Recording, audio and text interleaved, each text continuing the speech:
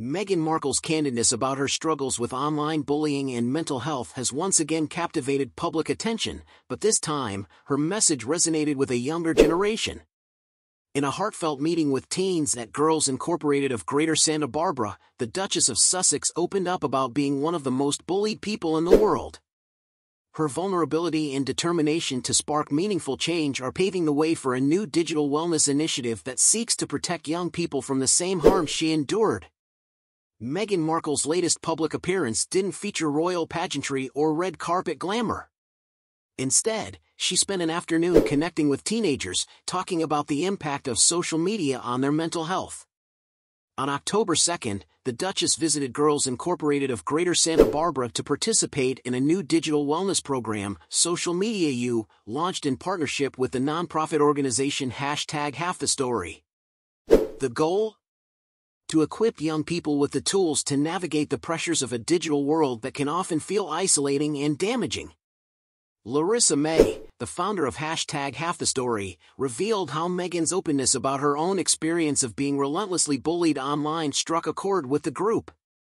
She talked about being one of the most bullied people in the world, May shared, emphasizing how Meghan's participation in their discussions brought a powerful, personal perspective to the table.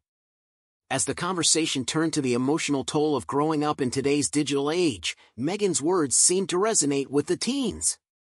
Girls Incorporated, a nonprofit organization that encourages young women to be strong, smart, and bold, partnered with #HalfTheStory to launch Social Media U, a curriculum aimed at helping teenagers balance the use of technology with real-life interactions. As Meghan sat alongside May and Girls Incorporated CEO Stephanie J. Hull, the group engaged in discussions about scenarios that tested the teens' emotional responses to social media triggers. Armed with emoji signs, the young participants shared how different situations, like online bullying or exclusion, would make them feel. Meghan, having experienced the darker side of online life firsthand, added her own insight, deepening the conversation.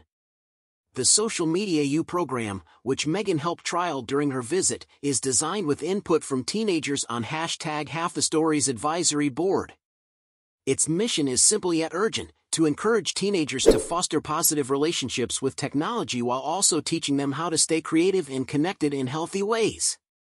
With support from the Archwell Foundation, the Oprah Winfrey Charitable Foundation, and Pivotal Ventures, the program is set to roll out across the United States. Meghan's participation in this initiative aligns perfectly with her long-standing advocacy for mental health, especially regarding the impact of social media on young people.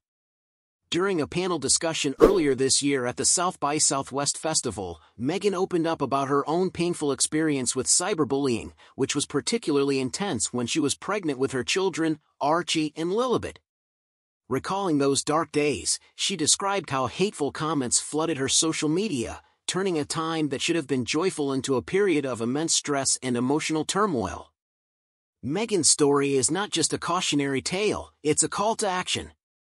Her involvement in projects like Social Media U and the Parents Network, a campaign launched by the Sussexes to promote child safety online, shows her commitment to creating change.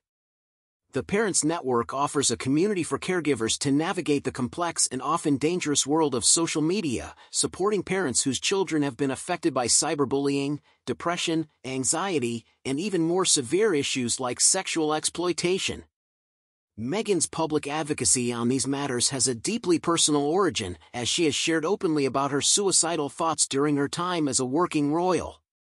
Reflecting on that experience, she hopes her honesty will inspire others to reach out, not just to their friends and loved ones, but also to themselves.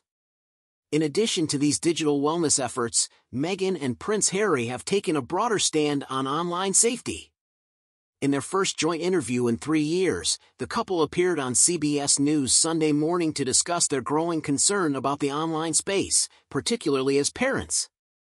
"Our kids are young, they're 3 and 5, Meghan said during the interview, reflecting on her fears for the future of their children, Archie and Lilibet.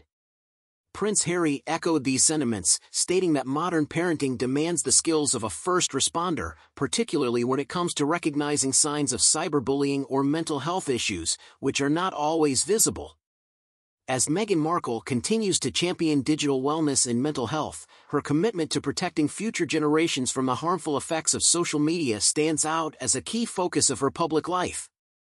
Her own experiences of cyberbullying and mental health struggles make her advocacy all the more poignant and powerful. Through initiatives like Social Media U and the Parents Network, she and Prince Harry are working to create a safer, more supportive digital world, not just for their own children, but for millions of others navigating these challenges. While the couple's public lives are evolving, with each pursuing individual passions, their joint commitment to being a part of change for good in the online space remains unwavering. For Meghan, the road to healing includes helping others avoid the pain she endured, making her work not just personal, but profoundly impactful.